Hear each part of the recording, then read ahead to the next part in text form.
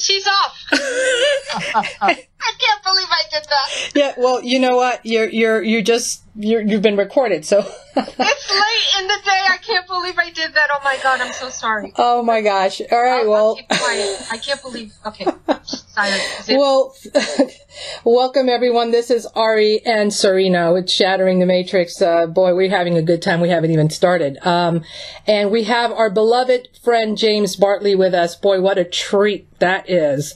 We haven't had him for quite a while. And actually, we haven't had a show in quite a while because we've been busy doing other stuff. So, but the show today promises to be very interesting because it's a topic that a lot of people are really resonating with or following, and there's just a lot of information and disinformation out there that we just can't really, see the trees anymore. So we figured, well, let's all discuss this topic, and that's the topic of Nibiru / Planet X or Planet 7X or whatever the latest name is. Who the heck knows? And but it's just a topic that's very interesting to me, and I believe it's interesting to James, and I know that Serena has been very well read with these Sakurai Sitchin information. So I think it's going to be a very interesting conversation.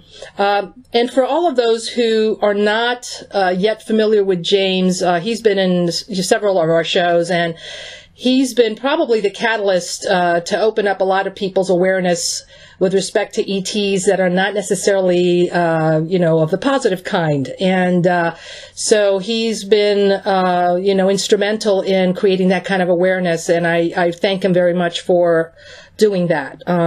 But James Bartley is an alien abductee and veteran UFO researcher with an emphasis on reptilian abductions and military abductions. He has spent much time in the high desert of Southern California, Nevada, and Arizona, investigating alien abductions, underground and undersea alien bases, and joint human-alien underground and undersea bases. He will be featured in the upcoming documentary by Chris Turner called Don't Mention the Reptilians. James is an independent historian with an emphasis on military history, intelligence, counterintelligence, and special operations. James, I can't even thank you enough for being with us, so welcome again. Thank you, Ari, and thank you, Serena. This is quite an honor, and it's a very timely show because a lot of people are really deeply interested in the subject, and they have a lot of questions, and my goal is to raise awareness and have people who listen tune into their own inner guidance and their own intuition and let it guide them where it will. And don't take anything I say as gospel. I'm not the shall answer man. I'm a researcher, and I go by my own intuition and internal guidance as well. And I also bounce these thoughts and ideas off of other people whom I respect greatly, such as yourselves. So the intent is to raise awareness and get people thinking about this and how the subject, if they feel it's a value to them, how it impacts their life and what they can do about it. Very awesome. So what I'd like to do, James, is to, pose a question out there, because a lot of people are kind of like, don't really understand these terminologies. Like, for example, what is Nibiru? Because, obviously, Sitchin, equates it being perhaps the planet where the Anunnaki come from, right? The Anunnaki being those ETs that apparently were here on planet Earth that had a possible, intervened with our genetics, perhaps, possibly made us slaves, all that. So that's one aspect of Nibiru. Then we have what we call Planet X, or now 7X, as it's now being called by a gentleman called Gil Broussard, which I have been listening to lately. Very interesting information. We'll discuss that a little bit. So we've got to kind of like talk a little bit. Is it really a planet? Is it part of a solar system that maybe might be a brown dwarf that might be part of our sun's, like a binary, system? So these are all the things that we would like to address, as well as, is it coming anytime soon to this neck of our woods. Are we going to be experiencing this Nibiru situation or Planet X situation anytime soon? Because in my humble opinion, I believe that what we're seeing in the world today in terms of what people are calling global warming and whatnot could be perturbations from some kind of a cosmic body out there that might be causing this. So what is first of all, let's discuss how you became interested in this and what led you to do this research, because I'm an avid researcher as well with this. So what led you to that, and what do you think this Nibiru / Planet X or whatever it is, what is it? Well, thank you, Ari.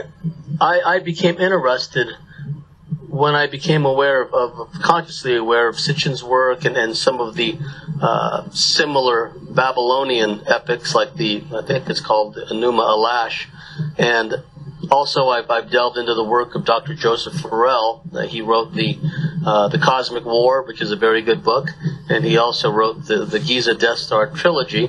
I don't buy into everything he says. He's part of that school that holds the Nazi advanced research accounts for, most, if not all, of, the early UFO sightings. I hope I'm not misquoting him on that, but he seems to think that Roswell was a recovery of a German craft, which I don't agree with, but it's a side issue. But the point of relevance is his book called The Cosmic War, as well as the Giza Death Star trilogy, The Grid of the Gods, a few other books he's written.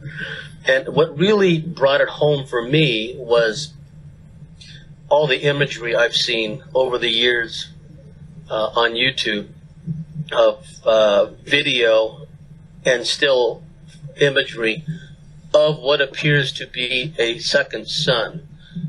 There's a lot of misnomers and misconceptions about the whole subject. For those that are not familiar with the lore, Sitchin postulates that roughly every 3,600 years, this, what amounts to a mini solar system that's kind of a twin, part of a binary system with our own sun, comes back to Earth. It's on a long elliptical orbit, and at the furthest reaches of its orbit, it'll then turn and head back to our solar system, and as it gets closer to the solar system, the slingshot boomerang effect kicks in, and it starts accelerating as it gets closer to our solar system. And people like Gerald Clark, who's done a lot of research on the Anunnaki, who was himself a skeptic about the whole second sun Nibiru issue, he did the calculations, he did the math, he did the research, and to his surprise, he realized that, yes, it's quite possible this mini solar system has come back, and it's been in our solar system at least since 2004. And then we look back at the statements that people like Ronald Reagan were making on no less than 5 occasions. He talked about how during his alleged presidency that perhaps the only chance humanity has is if some unspecified threat from beyond were to come and threaten all of humanity, thereby forcing us to unite and thereby help us overcome whatever cosmic challenges are coming back, right, or coming towards us. There's also the issue of the celestially driven cataclysms. If one reads books such as Catastrophe, about this comet that had come back into our solar system at about 9500 BC, if one reads about the celestially driven cataclysms and its effect on geology, how within the geological record there is a lot of evidence that our planet has gone through a tremendous amount of upheaval in the recent past, within the last 11, 12,000 years, or even more recently. And in terms of geological time, that's quite recent. That's like last week.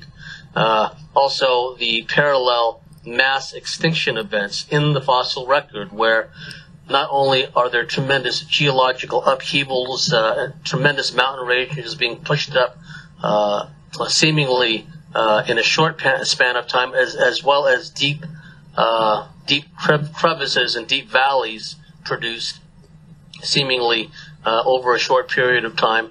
There is also a parallel mass extinction going on in the fossil record.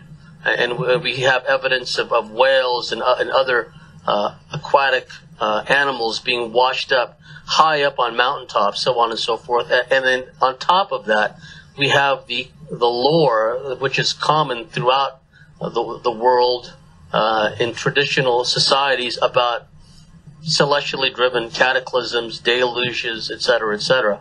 So what really brought it home to me was seeing these videos of what appears to be a second sun. And the misconception, which I mentioned earlier, is that a lot of people refer to the second sun as Nibiru. Actually, the second sun is what's been described as a brown dwarf, but it actually could be more like a red dwarf.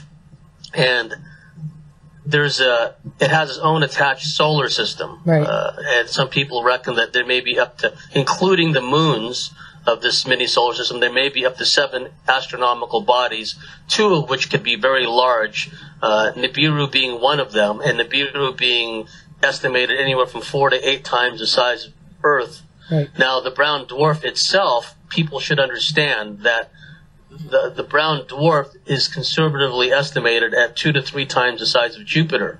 However, astronomers 2 years ago in 2014 have found through deep space observation a brown dwarf. I forget what constellation it was found in.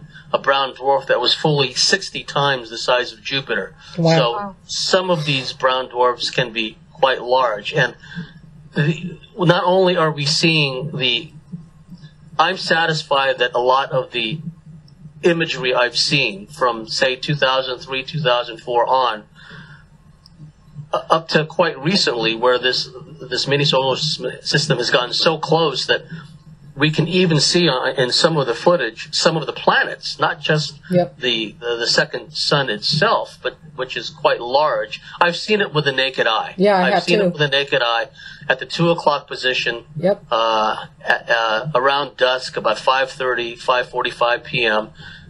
It must be understood that the chemtrail agenda is multifaceted. It's not just intended to be a slow kill. Yep. Mechanism of polluting our skies, polluting ourselves, polluting the soil, nanobots, Morgellons, whatever the case may be. But it's also intended to obscure this second sun, this mini solar system. I'm convinced that if the perma-chemtrail haze was not there, and everyone has seen this fake cloud cover. Yep. Since when are clouds that low in the atmosphere? And since when does the bottom of these very dark clouds, not only do they not emit rain, despite how dark these clouds are, but sometimes the bottom edge of this fake cloud cover is not only very dark, but it is at times as straight as a ruler's edge. And you can see a small gap between the horizon, whether it's a mountain range, the ocean, flat land, whatever the case may be, and the bottom of the fake cloud cover. There's a small gap in between, which sometimes multiple sources of light, not just one, can be seen poking out or momentarily not covered, not obscured by this fake cloud cover. And they like to spray in the evening where sunrise is likely to be. So when the sun does rise, it's a good time to see the second solar system. Right. That part of the sky is obscured. Likewise, at dusk and sunset, and I've also seen it. I've definitely seen it at sunset. Yep. The fake cloud cover is sprayed in advance where the sun will set.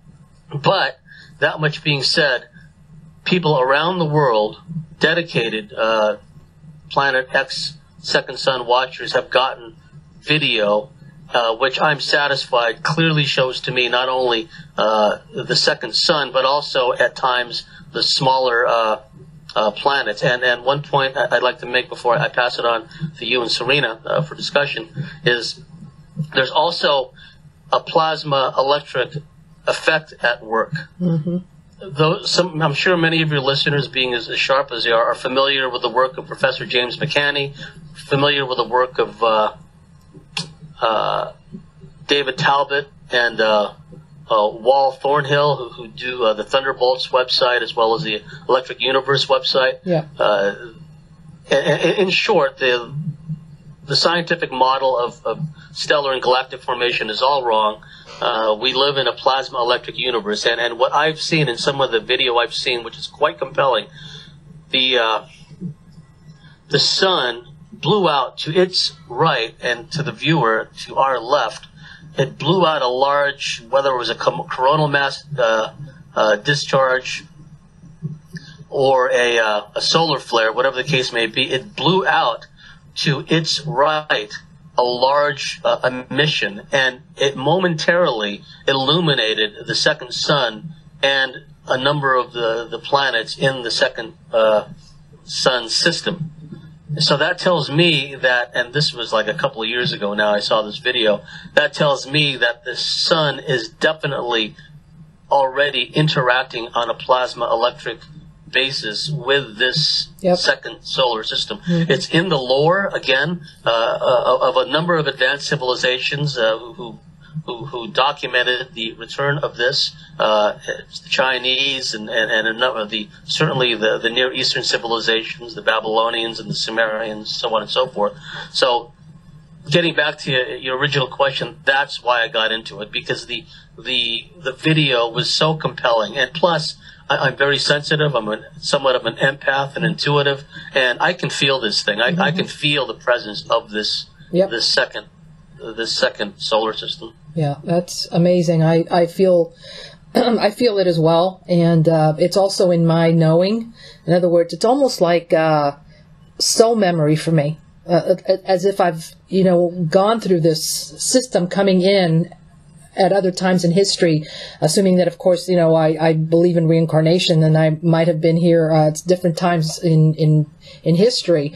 It's almost like I know that this thing comes every so often, and there's things that happen with it. So I totally, I've also seen those videos, by the way, of when that coronal mass ejection or whatever that was, that plasma thing, that it illuminated that particular sun with all its spheres and all that. It's very interesting stuff. And so what I'm interested in, too, is, understanding that, and again, one of the reasons for the show is to allow people to start getting familiar with this information so that it inoculates them. Because I have a feeling that we will be seeing this in our vicinity pretty soon. And what's the worst thing that can possibly happen is that is that our governments are not going to obviously tell us about it, as you're saying. They are obviously chemtrailing the skies as with dual purposes, right? But one of them, of course, being to hide the obvious, where we can't obviously discern for ourselves that there's something out there. And so they're not going to tell us, hey, you guys need to get prepared or whatever it is. And I don't really know that there is much that can be done really on the surface as to why a lot of them have more than likely sought out underground tunnels and underground whatever, and have seed vaults going, because apparently when this thing comes in, the surface is really, really changed. And I'm putting it really mildly. So from what I understand is they're probably going to give us a window of about 40 days or so, which is not a lot of time for anybody to get prepared.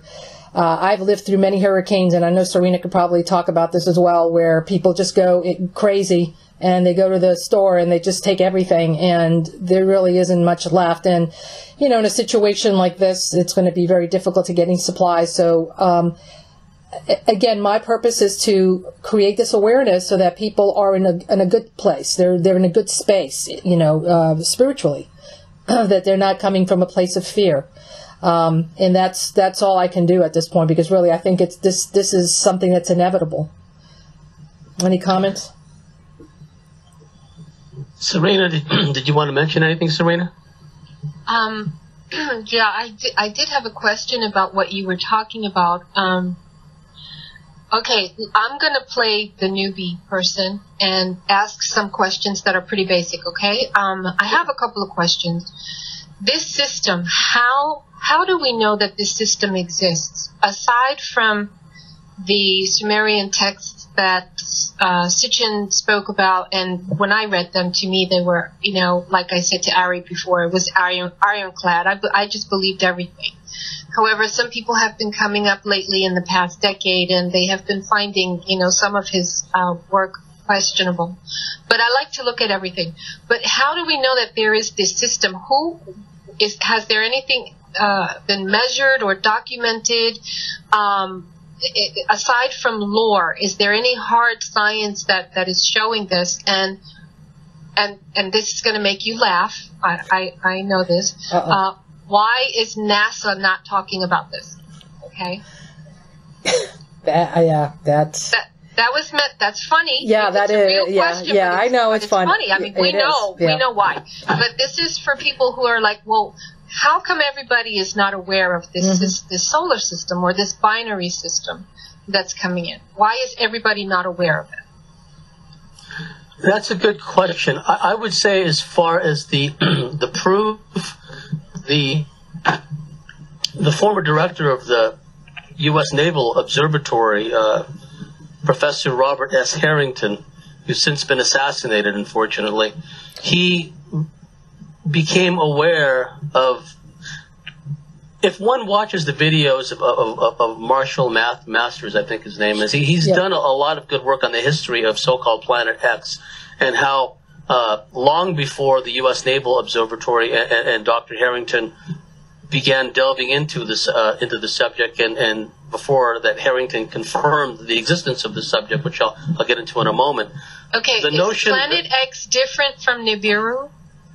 Planet X is kind of a generic term that I can't remember if it was the Naval Observatory or some other group of scientists that came up with it. It's kind of a trendy kind of title that people can just use in shorthand to describe this thing. I think there was a disinformation aspect to it, which I'll explain. So just skipping aside all the stuff that others have postulated over the centuries about a very large planet or astronomical body that periodically returns to our solar system, what Harrington determined was, based on the perturbations of the very large so-called gaseous giants in the outer part of our solar system, Uranus and I believe Neptune, there were perturbations that were, he felt, and some of his team felt, were being exerted by what must have been a very large astronomical body that was many times the size of planet Earth. It had to be large because it was exerting a gravitational pull that was causing this perturbation of the very large gaseous giants.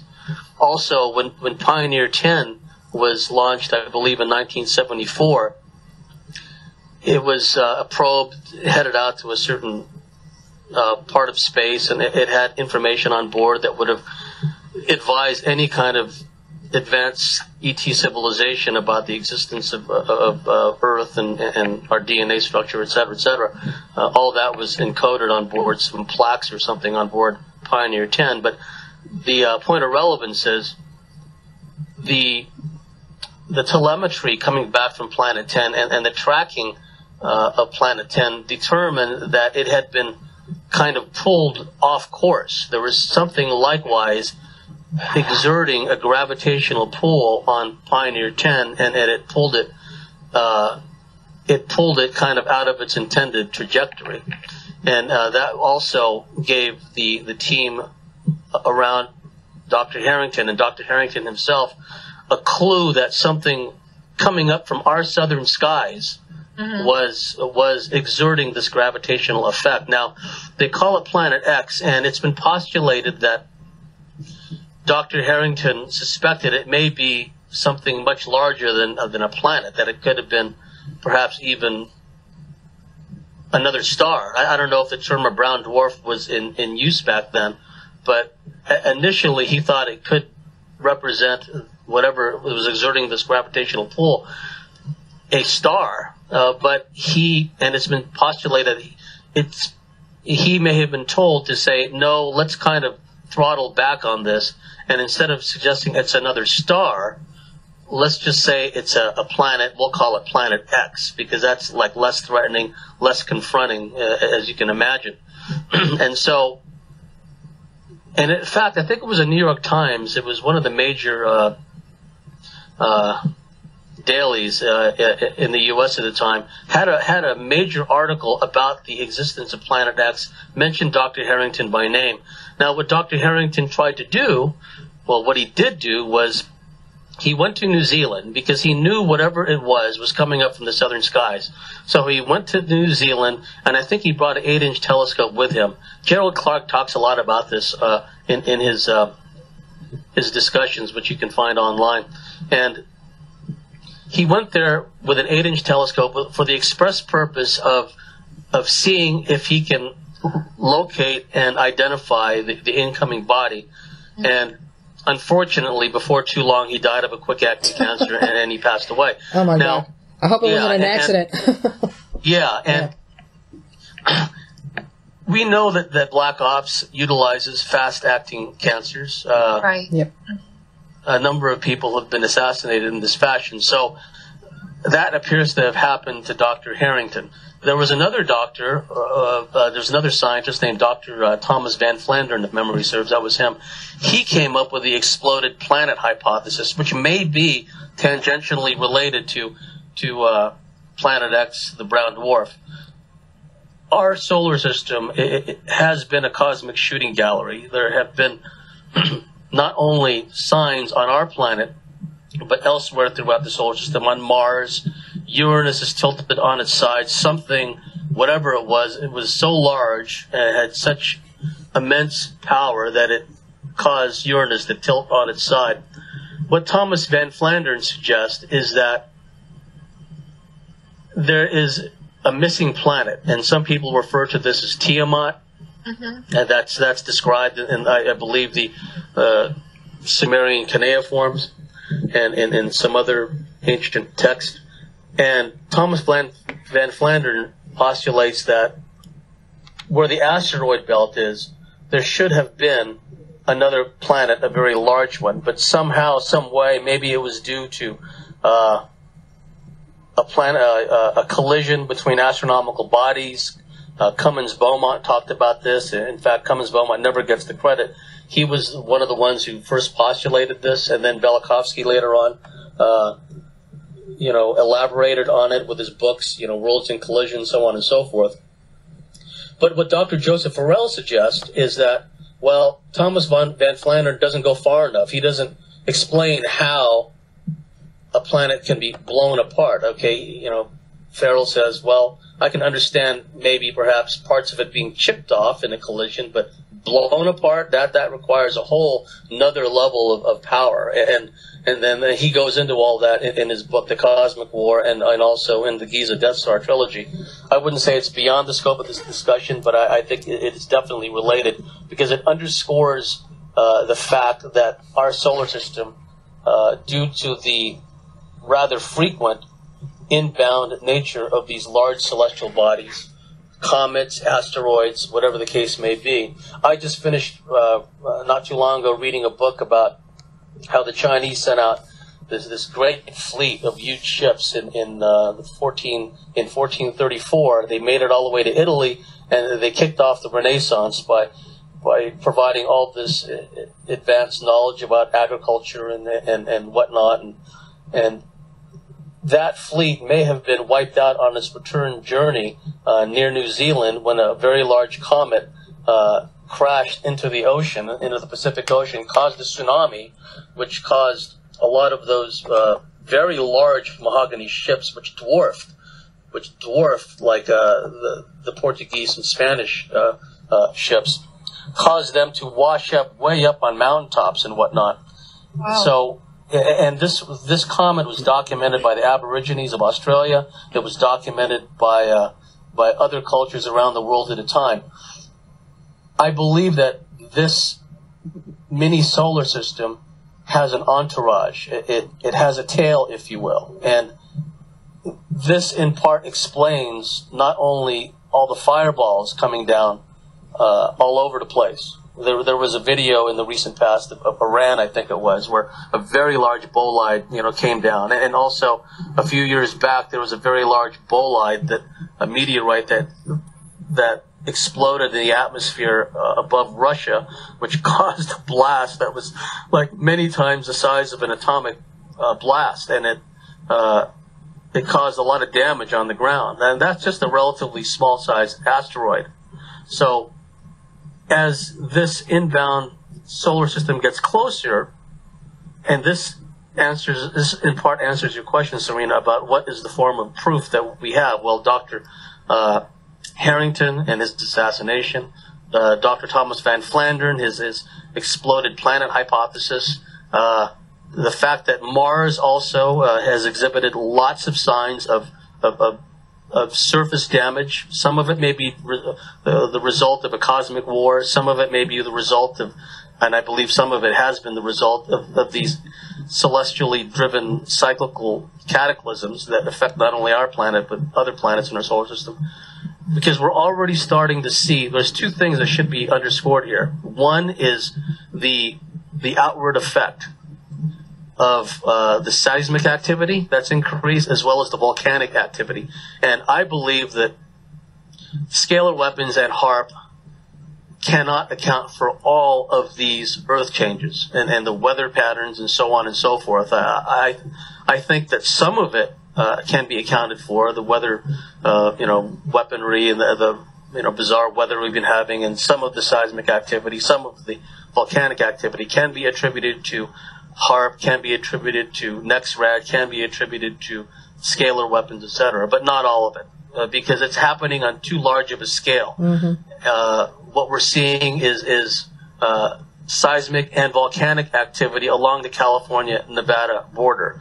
We're seeing a lot of activity in the Ring of Fire in Indonesia and in Japan and other places, and volcanoes are going off all over the world. And another thing we must take into account is the preparations made by the powers that be, the world government, if you will, are out of all proportion to a simple stock market crash. Right. Like you pointed out earlier, Ari, yep. They're building, and they continue to build tremendous underground bases. And there are people all over the world today who can hear the excavations going on beneath their feet. They can see, like overnight, suddenly there's a huge mound of earth where there wasn't one the day before or a couple of days before. And they can hear tunneling. They can hear boring equipment. They can hear all kinds of excavation going on beneath their feet. The seed vaults that the so-called elite have prepared for themselves. And also the blatant, overt efforts at population control and suppression, where the police state apparatus, all the efforts at stripping away every last vestige of every last right is being stripped. And it used to be just gradually, incrementally. Now it's being done by leaps and bounds. Yep. All these hoaxed events, and unfortunately some people are really killed in some of these hoaxed events, all in the effort to push the agenda. To push the agenda, yeah. And also pushing the vaccine agenda, yeah. Pushing all these different agendas.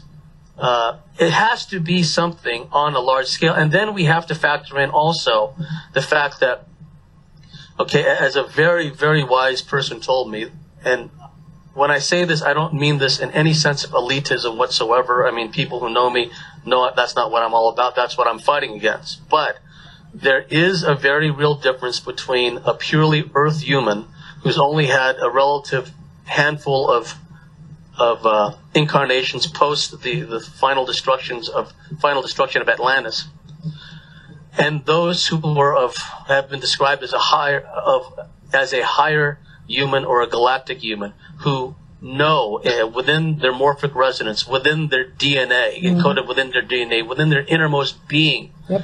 They've come from other star systems, and sometimes from higher dimensional worlds and star systems, where they know what complete freedom is. They know what unfettered joy and abundance and happiness is, bereft of all kinds of negative emotions and feelings like fear, rage, greed, and want, and all this other stuff, right? Yes. So they know that at a very baseline level, they've experienced that. And they've also experienced, some of them, the exultation and the joy of throwing off an alien oppressor. Yep. But The problem is, truly Earth like humans. That.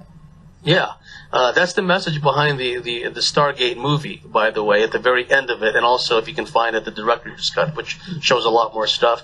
But and I've been told that the Earth humans actually have a tougher job than we do, because many of them were born post-Atlantis, so they don't even have any residual memory of having, undergone those kinds of collective trauma of the whole world literally coming apart, at least a civilization coming apart at the seams. Mm-hmm. And it happened over like a protracted period of time. Now, there are some groups of purely Earth humans who unfortunately perished during the eruption of Vesuvius or the eruption of Krakatoa or other types of similar activities, seismic or volcanic activities, but the collective trauma that can only come from having literally like a celestially driven cataclysm wreak untold, unimaginable havoc upon the planet. Some of the people that have only had a relative few incarnations, they don't have that in their soul memory, and those that do, it was of such a traumatic nature that they've kind of blocked it out. They don't want to hear anything about Planet X. They don't want to hear anything about UFOs, anything about aliens. They're thoroughly enmeshed in this artificial matrix construct. And so they actually have a tougher job than we do, because we know that life exists beyond this physical incarnation, and we know that a lot of us have come from and will return eventually to these higher dimensional, spiritually evolved places. We're basically here on assignment. We're boots on the ground. We're ground crew, if you will. So a lot of these people of the higher human, galactic human variety, they have been given visions and dreams and actually have memories of Atlantis, coming apart. And they also have visions of tsunami waves and fireballs coming out of the sky and lava, magma coming out from cracks in the ground and volcanic activity on an unimaginable scale. And it's all, see, what's going on is the powers that be, they desperately are hanging on or trying to hang on to their control. So what they're doing is they're running all these things in parallel, the depopulation agenda, the vaccine agenda, the global control agenda, and they're trying to set it up so they have as soft a landing for themselves as possible. Some of them have off-world capability, have the right to go, in their scheme of things, to go off-world either via craft or via stargates. Those that are lower down the rung, they have to stay here, but they have the option of going into these deep underground bases. And then there are like the lower management who have to be on the surface, and really they're just expendable throwaways in the overall scheme of things. But you can see the efforts that these would-be controllers at different levels, that they're trying to make as soft a landing for themselves as possible. They know that civil unrest may play a role in this, because if fireballs start coming out of the sky and other things which they cannot deny no matter what they try to do, and if the trucks can't make it to the stores to provide provisions, and then there's going to be civil unrest, so on and so forth. So they've put everything in place. They're probably going to let things get out of hand for several days or a couple of weeks, and then they're going to move in the UN peace enforcement and so on and so forth to try to restore order, so-called, right? But and these are just possibilities, probabilities, contingencies that they've planned for. We live in a timeline that's been radically manipulated, radically altered by one or more ET races that have time travel capability and time travel manipulation capability. This timeline has been radically altered, and that could be the subject of a whole nother show. And so the things that I've described and we've been talking about, they remain probabilities. Nothing is written in stone, and anything can change at any time because of this ongoing manipulation of the timeline. But they are prudent in that they plan for any contingency and any probability, and I would suggest to to your listeners that yes, it's important that we maintain our inner harmony and tranquility, and we ground ourselves and hold a higher energetic space. Only by grounding ourselves and remaining embodied are we then capable of pulling in higher and higher dimensional frequencies. A lot of people got it the other way around. Exactly. They want to get airy, fairy. They want to go vibrate and raise their frequency first, right? Which opens up to all kinds of manipulation, rather than grounding, becoming embodied, and anchoring higher frequencies, which is the way they should do it. It's the safer way. I agree. So this way, no matter what comes down the pike, and there may be something to this. You know, we're going all over the map now. There may be something to this notion that the Earth may, because the Earth is going through its own spiritual evolutionary process. The Schumann resonance has increased. It spiked up at times for the 12 point something. Originally, it was 7.8 for a long time, 7.83, I think. And then for it to spike up to like 12 point something, that's a quantum leap. And also, mainstream physicists, and a lot of these articles from the scientific websites have been yanked, but they have been alarmed because they have learned that even stable elements such as carbon-14 are exhibiting rapid decay. So not just unstable elements like uranium, 238, whatever the case may be, are exhibiting a rapid decay, but even stable elements are exhibiting rapid decay. We are, in Star Trek terms, carbon-based units. That means we're becoming lighter, more energetic. That helps us. That boomerangs in our favor, right? And so that's another reason why the powers that be are pumping the frequencies, the airwaves, with the rage frequency, with HARP, with scalar, NexRad, weather weaponry, wars and rumors of wars, because they're turning loose this horde of demon-infested rapists and pedophiles all throughout Western civilization. It's all in an effort to knock back the resurgence of the divine feminine, and also an effort to counteract these intensified cosmic rays and gamma rays streaming in from the galactic core, because that's another factor. We're once again in alignment with the galactic core, and also these the Schumann resonance increasing is also, and also the higher dimensional frequencies streaming in, which they cannot. There's a golden energy light field that a lot of mystics, a lot of seers, a lot of psychics have seen and experienced. It's coming in from a higher dimensional place, and it's here to help us and evolve us, right? But they're doing their level best to counteract all that, but it's not going to work in the long run. And so the long and the short of it is, maybe the Earth is in its own evolutionary phase.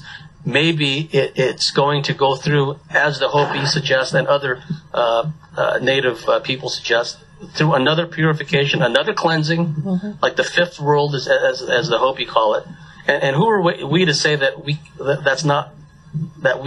must prevent that? Right. Who are we to say that the Earth does not have the right to clean and cleanse itself and heal itself and throw off all this negativity and whatnot? So, and it's possible, as some mystics and seers and even New Agers suggest, that the Earth may split off into a higher dimensional, higher density version of itself. So we just have to be prepared for any eventuality. Some of us may still be ground crew here when this other Earth splits off, and if that's what our role is, if we're still meant to be ground crew, then crack on. We got a job to do, and then if we are part of that element or demographic that splits off with the higher Earth, then free will being what it is, we can have the option of coming back if we want to this lower density Earth, going through all these Earth changes, cleansing and purifying itself. And I believe some people that have that option will avail themselves of that opportunity, because that's just the way they are. They're ass kickers. They're here to do a job, and they're not afraid because they went through this before. They're higher galactic humans. They're not scared of these things. We're spirit. We're divine spirit. What's there to be scared about, really? Exactly. But anyway, any you gals want to make a point about that, or? Yeah, no, you're absolutely correct. I mean, I'm totally in alignment with what you're saying. It is in my knowing as well. But what I wanted to perhaps also address with you is because, in reference to this Nibiru Planet X, is the Anunnaki factor, because that is what a lot of people equate the, Nibiru being, bringing in, perhaps coming in as, a planet where these extraterrestrial beings called Anunnaki are going to be coming back, or, it could be some kind of a vessel. What are your thoughts on that? Yes, thank you, because we could have gone on, or I could have gone on endlessly talking about the Earth change aspect and sure. The history and the science behind it. But let us not forget that, in all likelihood, my deep intuitive feeling is that there's one or maybe two inhabited planets in this mini solar system, and they've been described as the Anunnaki in the Sumerian cuneiforms, and the Anunnaki claim credit for creating humanity. I believe that's disinformation. I believe they created maybe humanity 4.0, 5.0 or something, or 2.0, but they were not the first. Yeah. Because if one is familiar with the work of Michael Cremo and Dr. Richard Thompson, the late Dr. Richard Thompson, humanity, Homo sapiens sapiens, or even more advanced versions of Homo sapiens sapiens, have been here for millions and millions of years. I'm satisfied that's the case. Yep. And just to digress for a moment, talk about the origins as related by other traditions around the world. The Aborigines of Australia say we've been here for over 1 million years. We were originally from the Pleiades. There are Native American tribes that say we were originally from the Pleiades, and some of us came here via Australia, and then we came here. Some of the Native American tribes, such as the Lakota, say we're from Sirius. So I've always differentiated between the two main kinds of humanity, if you will, creating civilizations. The ones who brought the Aborigines and the Native Americans and probably other traditional cultures around the world, the ones that brought them taught them to live in harmony with the earth, to regard all animals, all flora and fauna, as brothers and sisters. We're all one indivisible monad. They didn't teach them animal husbandry. They didn't teach them agriculture, because they were both, in the higher perspective scheme of things, inherently wrong. Whereas the Anunnaki, right, they taught animal husbandry. They even claimed to have brought domesticated animals here. They taught agriculture, which rapes the land according to the Native American and Aboriginal traditions, et cetera, et cetera. So I believe when the Anunnaki came here, they saw it as an opportunity to really establish a foothold. They'd already, according to the Sumerian cuneiforms, had already established bases on Mars, and they had decided to create operations here in order to exploit the natural resources, gold, for example, and many people are familiar with the lore. I'm not going to go into too much detail about it, but in the process, the Atrahasis, or Atrahasis, I think is the name of the particular ancient text. A lot of the Anunnaki workers rebelled against having to toil in the mines for so long. So a decision was made in the Anunnaki Council, the Pantheon, to create a slave race, essentially, to toil in the mines. And they were called Lulus, if memory serves, right? And what's interesting is, we spoke earlier about the higher human, galactic human perspective. Just as many people have clear past life memories, either have come through in downloads, in visions, in normal waking consciousness, enhanced waking consciousness, if you will, and also in dreams, and actually in visitations and being told by this, that, or the other higher dimensional ET race. Just as people recall lives as a feline being, or lives as a Syrian, or as a Palladian, etc., some people also have past life memories of being an Anunnaki, and some people have past life memories of being both, being a higher dimensional, spiritually evolved ET, or a spiritually evolved ET in our cosmos, and then for purposes of infiltration, to anchor higher frequencies, spread higher frequency DNA amidst the Anunnaki. Whatever the case may be, some people also remember incarnating not just once as an Anunnaki. And the Anunnaki inhabit at least one, maybe two of these planets in the brown dwarf system. There may be more than one ET race in the let's just call it the Nibiru system. Yep. And it must be borne out that many people, myself included, have had dreams of what amounts to alien UFO invasions, featuring gigantic ships, oftentimes either full spherical globe-shaped ships hanging low in the atmosphere, or like half-sphere, kind of hemisphere-shaped ships that are just hanging low in the atmosphere, multiple ones, and then smaller versions of them that kind of look, interestingly enough, like the Earth-made ships in the Stargate SG-1 saga, these long rectangular-shaped ships. I've had dreams of them coming. This is long before this perma-dark chemtrail cloud cover above us. I was having dreams of these huge rectangular ships coming down through like gaps in the fake cloud cover and heading straight down to Earth and causing pandemonium, all these ashes falling out of the sky, and also seeing... I've had those dreams too. Yeah, me too. I concur. Yeah, a lot of people. And also seeing the shadows, the underside of very large craft passing above the lighter parts of the fake cloud cover, right? And you just know there's some gigantic craft up ahead. Well, there are endless variations of this, right? And we know that there's a depopulation agenda, but we also know, and I'm delving into aspects of alien abductions here, the reptilian overlordship, so on and so forth, because this depopulation agenda is being pushed by the reptilian-human, Draco-human hybrid plantation managers.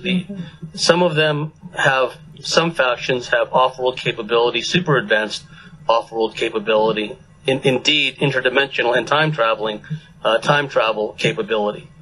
But in the overall scheme of things, they're getting their marching orders from off-worlders, Draco, reptilian factions and reptilian factions and affiliated elements from the Orion system, so on and so forth. If indeed there may be a mass extinction event, mass culling event, and keeping in mind there's already a depopulation agenda that's been going on, where we're pretty much at zero population growth in the so-called civilized, advanced countries. Thank you, Bill Gates. Thank you for all that, right? Right. But a lot of these beings that, well, I'm just going to come out and say it, that have humans as a food source, right? And some of these are subterranean. They've been here all along. It's a well-documented, well-known fact that people have been disappearing from the national parks and the forest and whatnot. And it seems to be accelerating. And then there's been hundreds of thousands of people in the surface population who are disappearing routinely every year anyway. And some could postulate that, okay, this could be due to, CIA or whatever, kidnapping rings, whatever the case may be. But all those black ops intelligence agencies on the surface are just run by hybridized reptilian humans anyway, right? So it's all part of an overall agenda. And also there's this ongoing human food processing agenda going on with some of the reptilian races that live underground. Well, what my mentor, Barbara Bartley, was shown, and what others have been shown, is that, and this is going back 30 years plus, that there will come a point in time, in their arrogance, they were showing people this through holograph screens, which I've seen these reptilian holograph screens that can be very, very lifelike. They can even pull you into the scenery, and suddenly you're there in 3D, a part of whatever the scenery is, a war scenery, some other kind of scenery going on. And these people have been shown either in visions being right into their mind or shown through these holographic screens by the reptilians that at some point in the future they may come down in what's been described as huge cattle cars and load up all these people, zombied out, load them all up and haul them away as a food source before all the cataclysms come and wipe out the surface population. There goes their food source, right? So, I mean, I hate to be as blunt and glib and flippant about it, but, you know, in the overall scheme of things, we are not at the top of the food chain, right? And the things that are done to surface animals is horrific, too, by humans. So we are not at the top of the food chain. Now, keeping all that in mind, the inbound return of honor, the Nibiru system with perhaps one or two ET races on it, one of them probably the Anunnaki who, in their mind, still control this planet. They've had parlays, they've had tenuous alliances with other ET races. This planet has been a battleground for untold millennia, for millions of years. There are good books out there that go into this. The Voyagers 2 book is a very good book by a gal named, last name of Dean, and there are other people that write about this. And again, the aforementioned Dr. Joseph Farrell, The Cosmic War. It's quite possible that we may see, it could be a probable, possible scenario, and they all have different levels of probability and different percentages of they may transpire or not, higher or lower percentages. But we may see like a very, very large increase in UFO activity. We're already seeing that. Excuse me. We had that big UFO sighting in Southern California, which they stupidly tried to dismiss as the re-entry of or the test launch of a Trident missile. It's just patently absurd. Yeah. I've spoken to eyewitnesses who saw this craft flying, hovering at low altitude, and observed as F-35 fighters were vectored towards it. Mm-hmm. Okay, they're not going to vector it towards a test missile launch. So that was a very blatant example of some otherworldly technology manifesting in Los Angeles, of all places. So we can expect to see more of that, because more and more ET races are coming here. And what I'm going to share now, in intelligence terms, will be regarded as non-confirmable data or non-confirmable intelligence. However, the people who've told me this are not New Age la-di-das, not flakes that spew out metaphysical pablum. They're veterans of the cosmic wars. They're seasoned spiritual warriors who've been at the sharp end, who've experienced hardcore negative ET reptilian military experiences. But they're also in contact, and in fact, excuse me, our ground crew for these higher spiritually evolved ETs.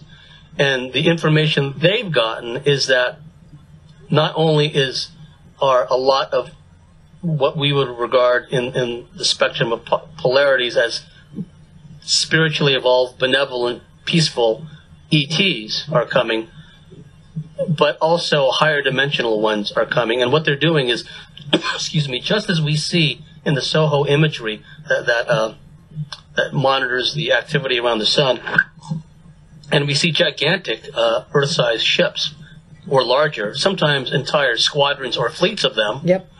And they're not only of a spherical nature in shape. Some of them are just all kinds of bizarre shapes and sizes.